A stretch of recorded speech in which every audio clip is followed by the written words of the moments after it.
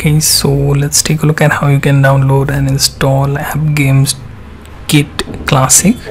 So if you go to AppGameKit, you can find option to download from Studio and Classic.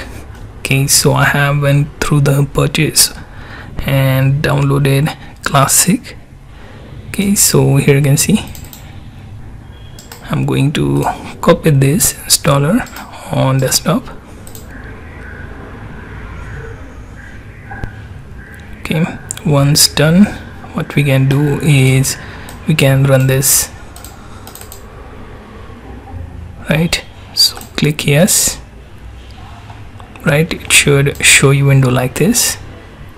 Click next, accept the end user license agreement, click I agree, then choose this destination folder, click install. Okay, now click on finish to end the installer. Okay, now what we can do is we can click on the option from this desktop, or you can go through the menu, check for AppGameKit.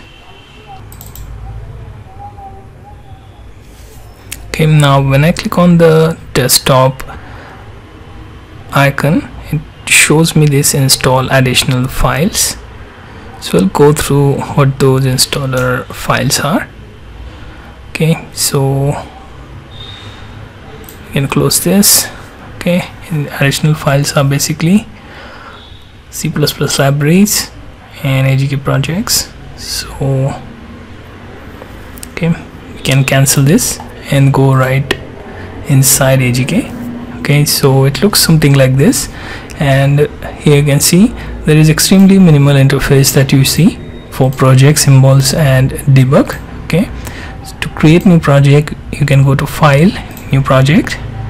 Let's name this something like demo AGKC.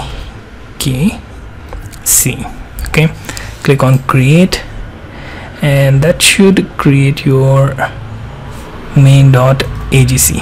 okay, now here you can see it also creates one folder on the left hand side, that's your project navigator, and main.agc file where you are going to write the code.